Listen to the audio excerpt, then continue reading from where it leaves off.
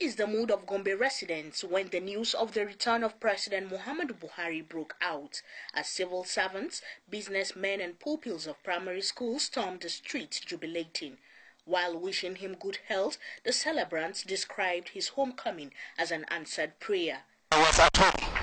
I was about to take my breakfast. I just refused taking my breakfast just because of him. I went out and sit down juggling with my children in the house. Because I'm very happy actually, I'm very much happy about it. I'm praying Almighty God to help me to control our country. We welcome him. He's our president and we know he has good plans for the country.